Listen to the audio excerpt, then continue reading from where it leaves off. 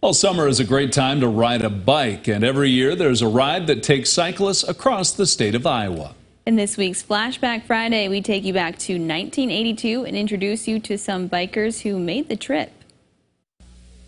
Lamar's was the first stop for some 7,000 cyclists on their way across Iowa. The bikers began their journey in Akron just after dawn Sunday morning and will finish in Davenport on Saturday. The trip is the RAGBRAI 10. That is the Register's annual bike ride across Iowa, sponsored by the Des Moines Register.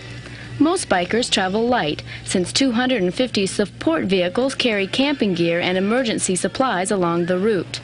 The cycling enthusiasts come from all over the country and range in age from 5 to 85.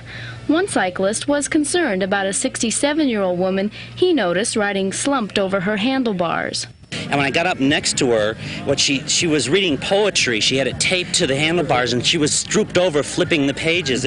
Of course, not everyone can coordinate themselves to read poetry along the way. Still, the trip is not boring. Well, I like to look around at the plant and animal life that's around to some extent.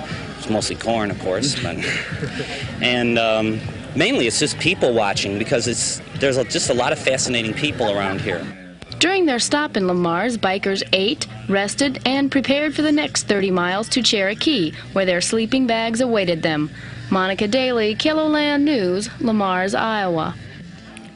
This year's RAGBRAI starts in Sergeant Bluff tomorrow and ends along the Mississippi River in Lansing. The trip is around 450 miles long.